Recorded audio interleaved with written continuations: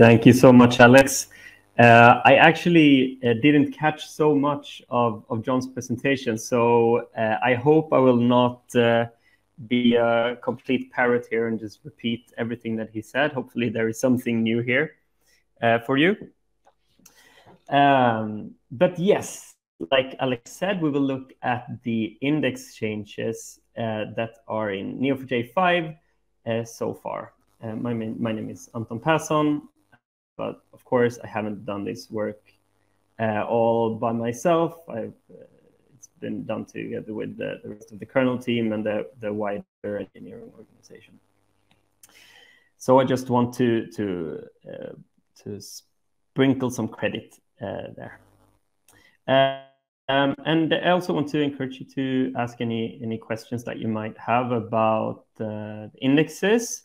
I will do my best in the end to answer them, and I hope that we will have some time for that. So questions and comments are super welcome. All right, so let's dive in.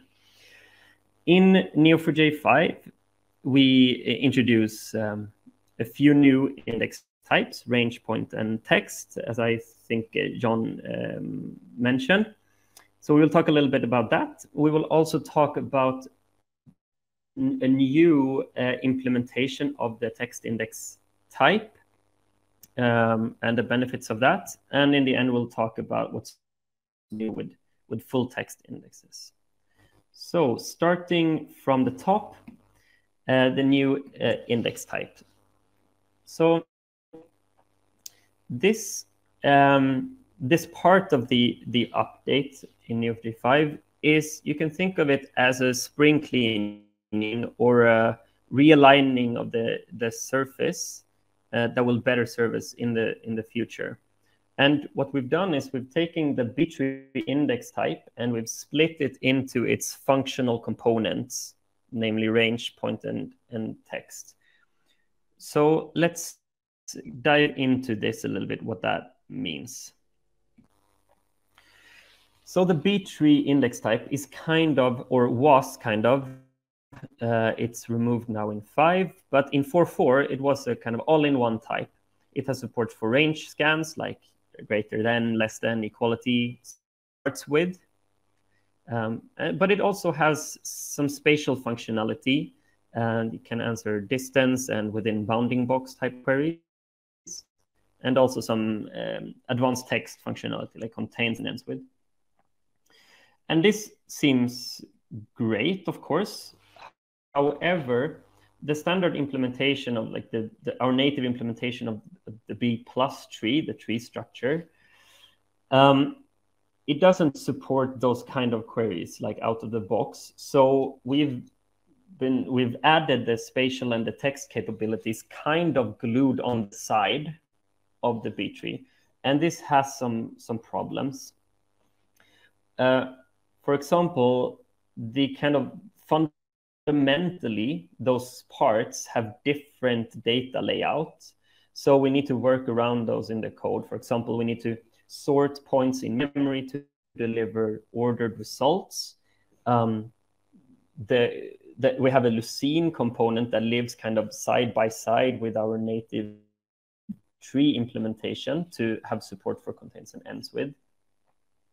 Also, there is no separation of concerns here. So, which means that if we want to improve the contains performance, for example, by changing something, suddenly all indexes need to be rebuilt in order to support that. So even if you have an index or a BTREE index that only uses range functions, maybe you only have points in there, you still need to rebuild that index because one part of it has changed its structure only to support contains better. And that just seems very unnecessary and expensive. And also the surface is kind of confusing. Like we have support for range scans efficiently, except for points, which are sorted in a different way. We have kind of support for contains and ends with, but only if you use a special index provider. So the BTREE type comes with all kinds of problems like that, and basically it's not a very good surface. And since we're transitioning into a new major version now, this is the perfect time to clean that surface up and to change it into something that serves us better in the future. Okay, so if we were to redesign index types, the index type surface, how would we design it then? That was the kind of, how would we like it to look? That was the question that we asked us when started working on this. And I think this sentence from like one of our internal one of our internal documents describes it quite well. So based on the kinds of predicates that an index can evaluate, indexes form capability classes. And we refer to the capability class of an index as the index type. So the index type in itself describes what predicates does the index support. So for example, we have the range, the point, and the text type here. And the point type has support for equality on point values, bounding box queries, and distance queries. The text index has a bunch of other predicates, for example, contains the predicate.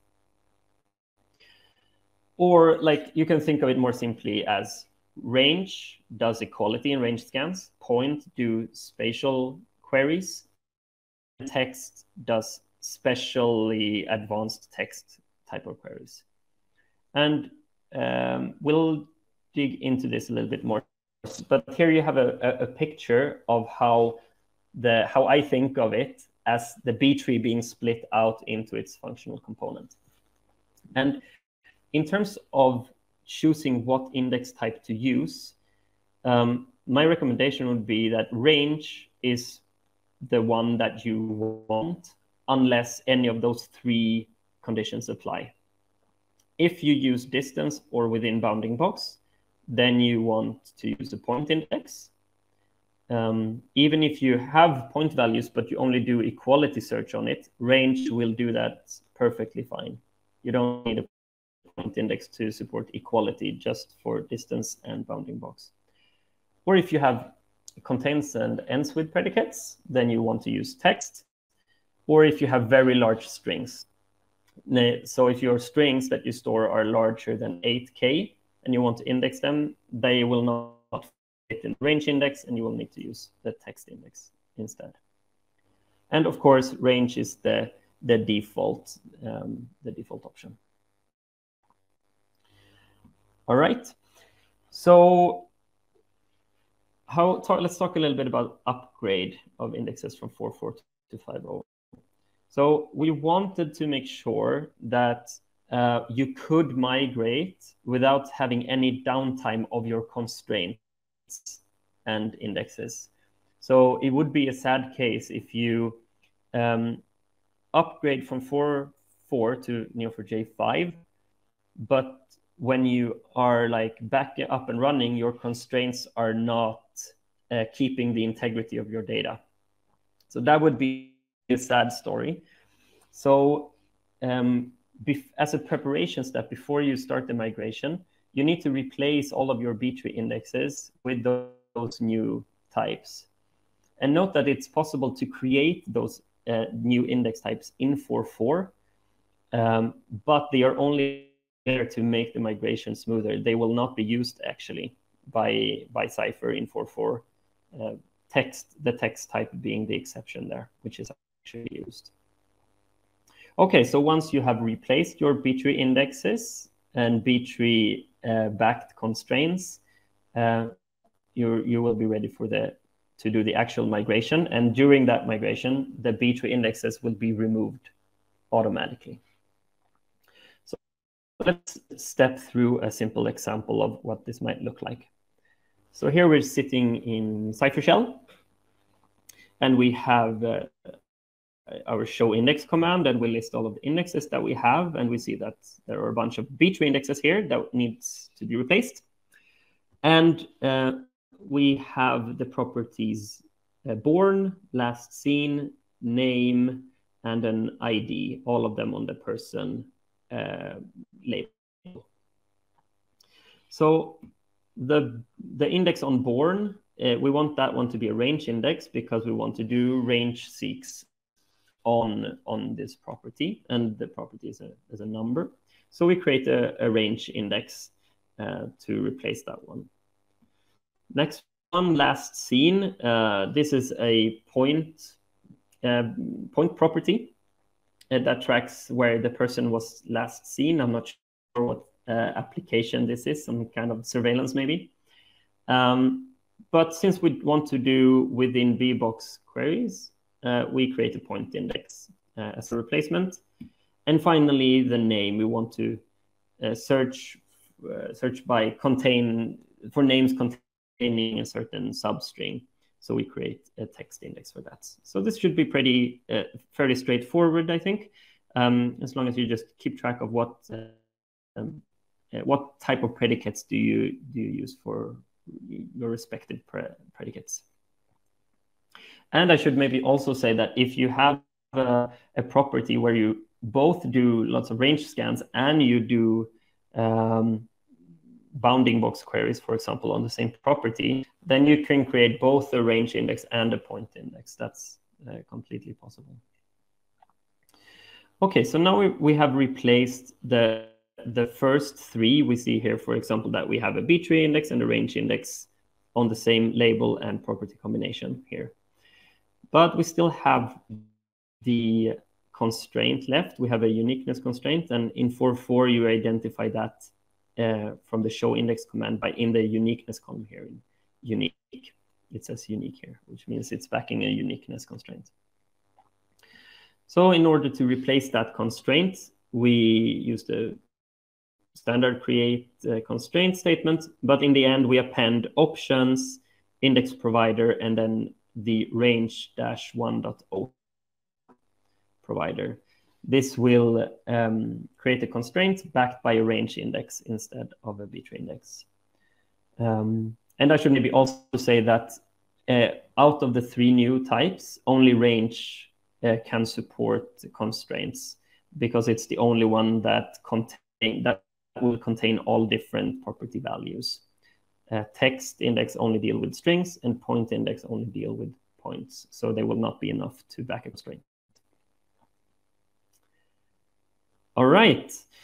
So now we have replaced our constraint with a range index here.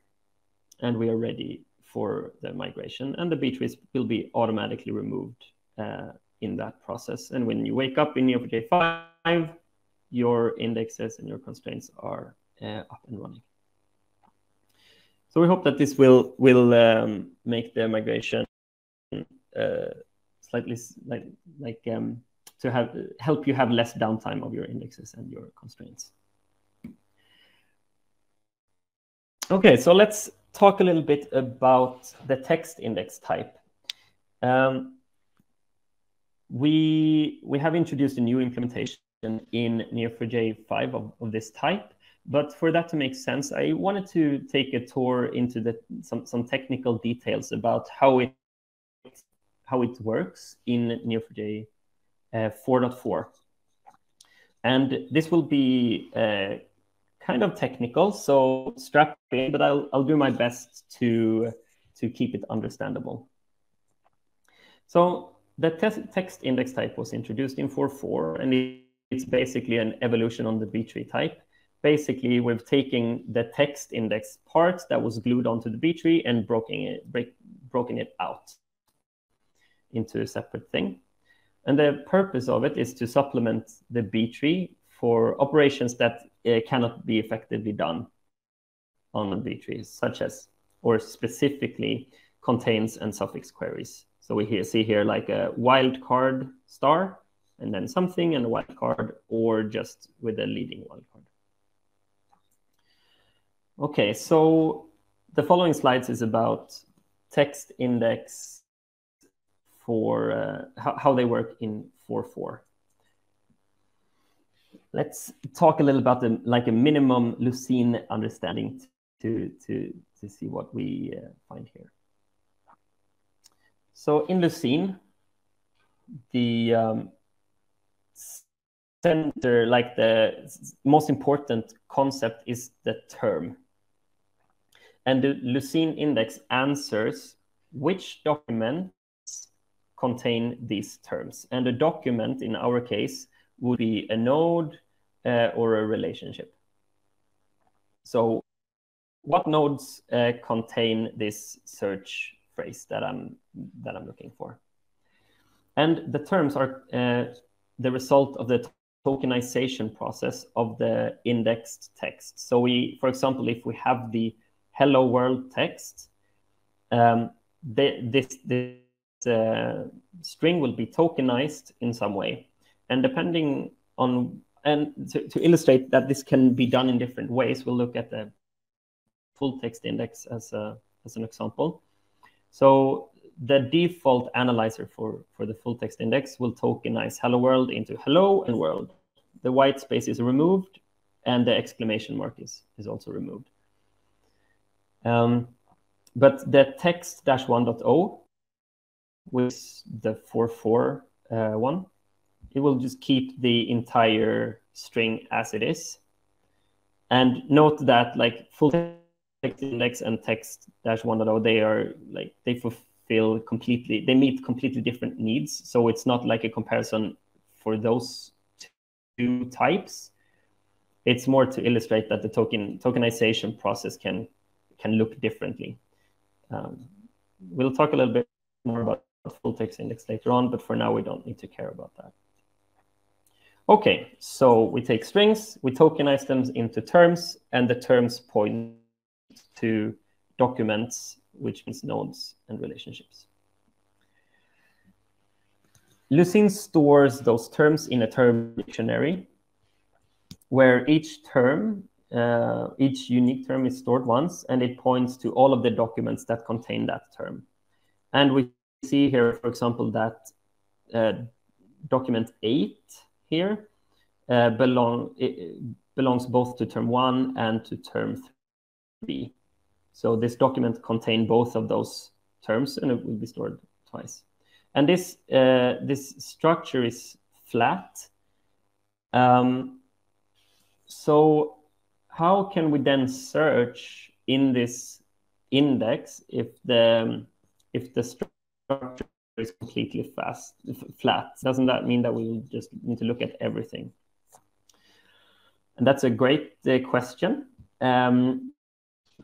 So there is another part of Lucene here, which is called the finite state transducer, which basically is the structure in which the terms are indexed internally in Lucene. So how do you find the term you're looking for? And this is what it looks like. So if there is a way for you to go from the greenest node to the left to the black node to the right, and you find your word that you're looking for along the way here, that means that the term you were looking for is actually in the index, and the aggregated value from the numbers here, if you take the upper route here, you get 2 plus 5. So 7 is the aggregated value. That's the place that you will find the term in. So for example, if we search for pint, we will follow the P and then the I and then the T, and the aggregated value will be 4, which means the ID of the term is 4, and then from there you'll find what documents that term belongs to.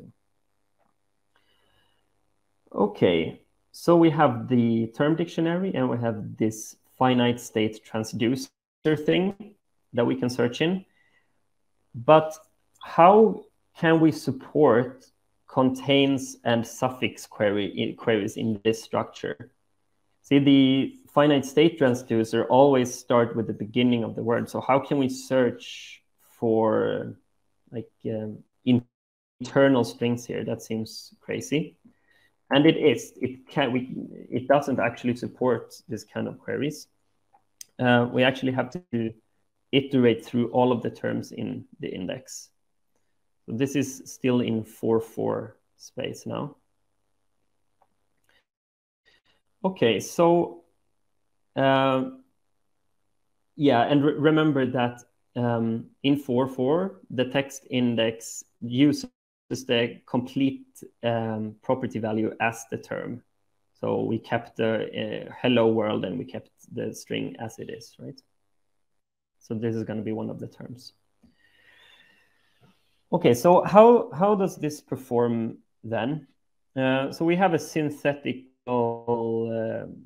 data set here with UUIDs. They are 36 characters long, and we have 10 million nodes. And we look for 6-character substrings.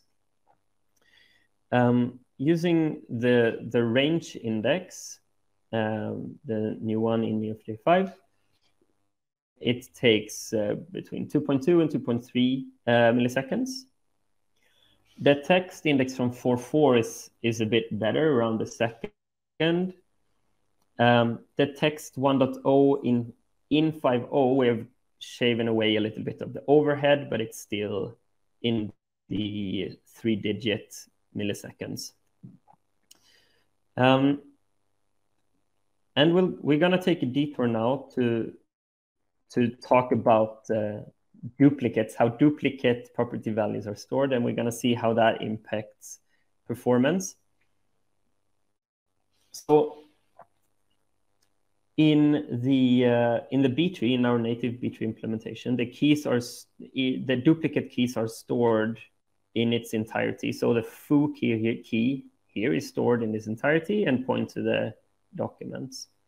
Lucene does it in a bit more clever way. It just stores the key once and keeps the documents like together with one of that only key, right? So already there is some indication that there should be some sort of performance difference, given that both of the indexes will need to scan all of the values and filter out on the contains predicate. Okay, so let's return to this same example with the IDs. Now we have still have 10 million nodes, but we only have 1 million unique IDs, which means every ID is assigned to 10 different nodes. So in total, we will have only 10% as many terms in the index. For the range index, this doesn't make any difference. We still have a search time for 2 seconds. But for the text one, this actually cuts the performance, or like cuts the time to only 10%, which is great in a way, but it also points to a problem here. It means that the time it takes to search the index for contains scales linearly with a number of unique values. So if you have more unique values, it will scale linearly. And that's not a very good thing. That's going to be problematic as you scale up. Okay, so now we've kind of outlined the problems that in Neo4j 4.4 for the text index type. So let's talk about how can we find substrings more efficiently.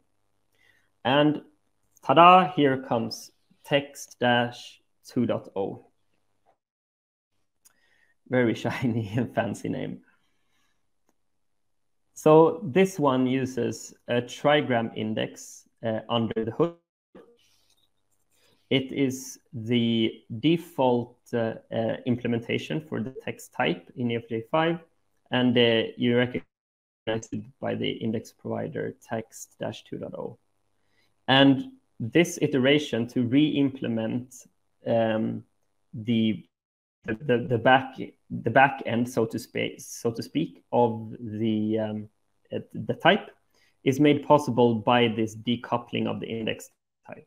Right? So what is a trigram index?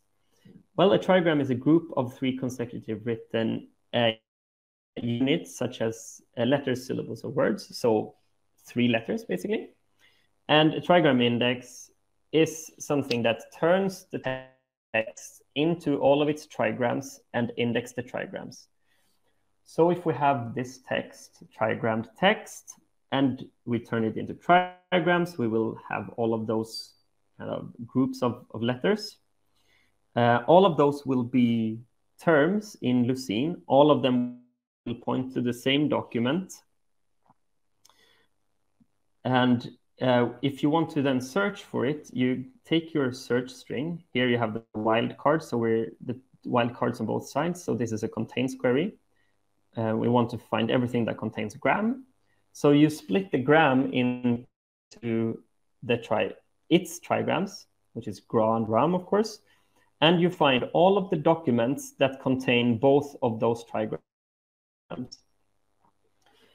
And the index itself will give some false positives here, right? So for example, this string will also contain gra and ram, but it doesn't contain the entire substring gram, right? So after we get the index result, we filter it through the store to verify with the actual strings, not only the trigrams. And then we return the result to you as a user.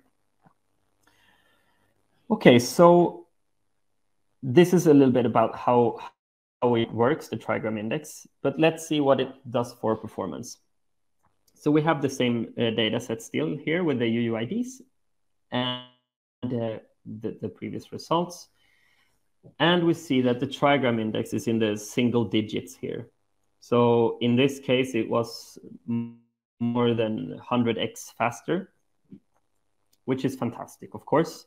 But more importantly, it scales better. It doesn't scale linearly, which means that when you scale up, the time it takes to search the index will not scale in the same with the same speed, so to speak. Okay, but this this is a benchmark. It was run on embedded on our local laptop. There's no network, no driver, no cipher, but the numbers point to some ballpark expectations of the performance, right? But we all know that benchmarks lie, right? So, but what about the index size? It seems crazy to just split the string up into all of its components and then index that. It should be like 3 times larger than the index. But that's not necessarily the case. In this case, it's only 6% larger with the UUID example. But we wanted to explore some other more real data sets as well. So we imported some film titles and actors from the IMDb movie database and imported into Neo4j, created a text index, and we searched for substrings of movies and actors. And searching for among 31 million movies, the performance is kind of similar. We're down in the 1 digit, so like plus 100x faster. But the index, it's actually 68% larger. So there is some trade-off here to be aware about. And for the actors part, the index is 23% larger. So there are some examples, and you'll need to try it out on your workload, on your store to get the exact values. But here are some ballpark numbers at least. Okay, so to conclude, Neo4j has this new text index implementation. You identify it by the text 2.0 string. The performance has improved a lot for contains and ends with. It is the default that you will get when you create a text index. And to upgrade your existing text indexes that you have in 4.4, you need to drop and create them again in Neo4j 5. There's no automatic migration there. Okay, and I noticed that I don't have so much time left, so let me just kind of skim over what's new with text index. It's not so complicated, so I think we'll be fine. Basically, it has support for string arrays. Yeah, so let's read what the documentation says. If the indexed property contains a text array, each element of this array is analyzed independently, and all produced terms are associated with the same property name. So, for example, the property paragraphs, if you have five strings in that array, all of those elements will be associated with the paragraphs key. And this is important when you use the property key value in your search query, right? So this means that when querying such an index node or relationship, there is a match if any of the array elements match the query. So here we have some data. We have the paragraphs value here. This is an article about turtles, and this is an article about Renaissance artists, and it also has the paragraph property. We have a full text index on those properties, and we can search for this paragraph property, and we'll get some results. So that's kind of the update to full text indexes. Full text index, it has support for string arrays.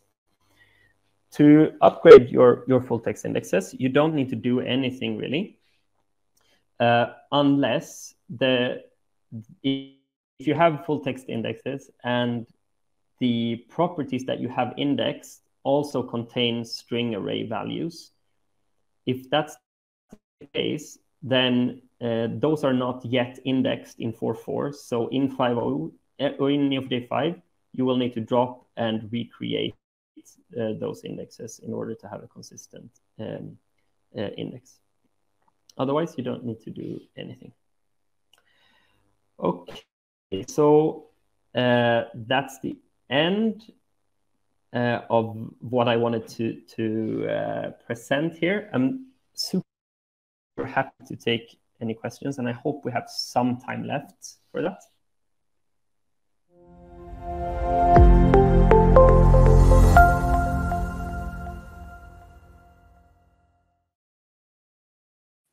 Hey, Anton, that was great. Thank you very much. We have a few minutes left, so I think we can take a question or two. One from Dave from earlier about the size or larger index. Can you do larger indexes now instead of just 23,000? Has that limit been changed? Do you know? So the limit in 4.4 the limit is 32K, if I remember correctly, and that limit is the same in Neo4j 5. Okay. And then a question from Rick. I'm still confused about when to use which index type. Could Anton maybe share his views on this? Do you have a 30-second summary? So, which index, which goes where? you always want to use the range index unless you have contains or ends with queries. In that case, use text, or you have distance or bounding box queries. In that case, use point. So or if you have very large strings, larger than 8K, use text. It's a simple answer. Okay, cool. Got some love for text 2.0 for the name. Teresa likes that name, so I think that's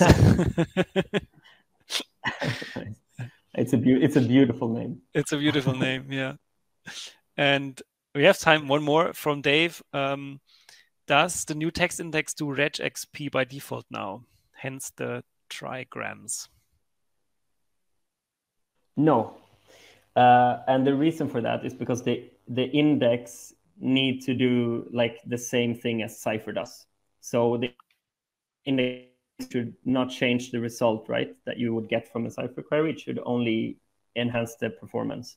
So Cypher doesn't have support for regex, which means there is no point for the underlying index to support that either. For those kind of more complicated queries, you would use a full text index. All right, cool. Well, thank you very much, Anton. That was great. We'll see you later on this track as well for some meditation and mindfulness. So looking forward to that in a few hours. Until then, have a good rest of your day and see you later.